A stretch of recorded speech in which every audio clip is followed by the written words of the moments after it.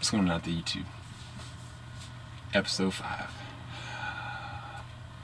I just finished looking at episode 5 of Stranger Things season 3, and it just keeps building. The thing I'll say about this episode that I appreciate, yeah, I'm just like, okay, the next 2 episodes are gonna be just like Lucas in episode 2 when they were going out to try to set up the antenna or whatever. Like that's what he was wearing. So I was like, yeah, I got one of these. I was like, this is perfect time to do it.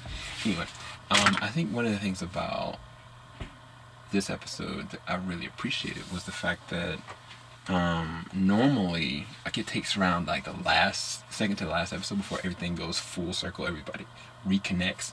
In this episode alone, they were able to reconnect everything, and like everything is cycling around each other, and at the same time they are bringing horror elements out of nowhere. Like the transition between when Nancy and Jonathan go up the elevator and just talking, it's like all simple and sensible. I was halfway thinking, yeah, the big lady is gonna maybe attack them, or maybe she's gonna be gone. Then they're gonna have to go downstairs, get the group to help. They legit were upstairs running and trying to survive for their very lives, and it was amazing horror. Like it was so good because the practical effects and the usage of camera work and just the feeling of dread, and then even like some of the physicality things that they had to kind of do, it was, and it's not even over yet. That's the thing, the scene isn't even over yet. And it's crazy because like both of them kind of had like this really moment where it's kind of like, all right, I'm piecing together what happened, like when they went to Tom and them's house and then brought the group together, and then at the same time the group's working together. The other thing I'll say was Steve, Dustin, Steve's co-worker, and of course Lucas's sister. I actually like that story arc as well. Like it's its own arc. It's all connected, because it's funny because the Hop story arc is fun.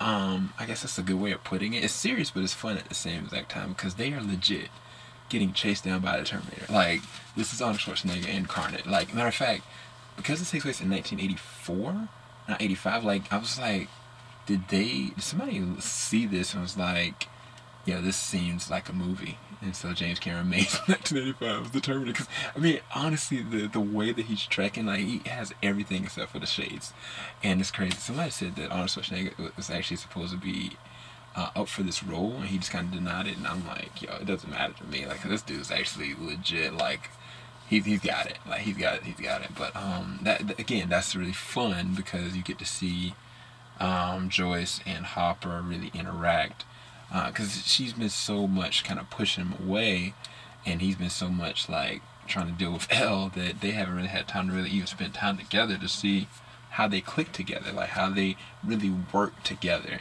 And it'd be interesting because Joyce needs something to do, man. Like Joyce is not just a clerk at a store. Like she should end up being like a deputy too, like for real. Like I mean, you know, it's gonna be really interesting to see what they end up doing. Like I could easily see them kind of like a Mulder and a Scully working together and doing their own thing. But again, this is a great episode. Hopefully you guys enjoyed this review. Please make sure you leave a like, make sure you subscribe, make sure you go to the description bar below, check out our Patreon. It's only $1.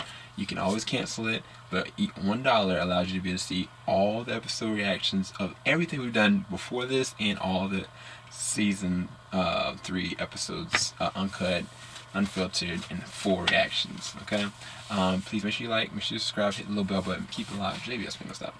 Peace, guys.